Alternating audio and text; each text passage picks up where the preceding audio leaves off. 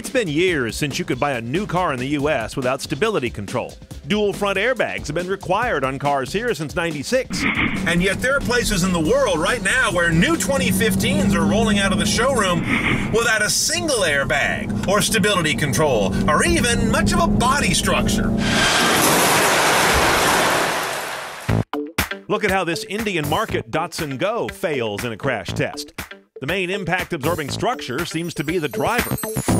The Dacia Sandero, sold in Europe, gets a 4-star rating. A version sold in Brazil last model year got a 1-star rating. As you can imagine, they improved it after that. Because nothing chases dangerous cars out of the marketplace faster than miserable crash ratings. But who is minding the store globally? Enter Global NCAP. Global New Car Assessment Program. The idea is to stitch together crash testing programs in different regions around the world into one global standard to get automakers to basically have no excuse for offering less safe cars. Europe already has Euro NCAP. Australia and New Zealand have ANCAP. There's Latin NCAP, China's CNCAP, and Bharat NCAP under consideration in India.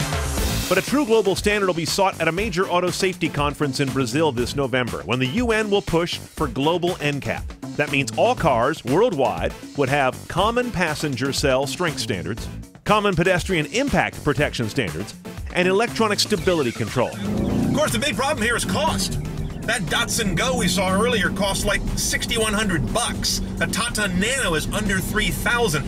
Some of the safety gear in American cars costs more than that, never mind the price of the car. So we'll watch with keen interest how they sort out that hurdle, broach that cost gap at the conference in Brazil.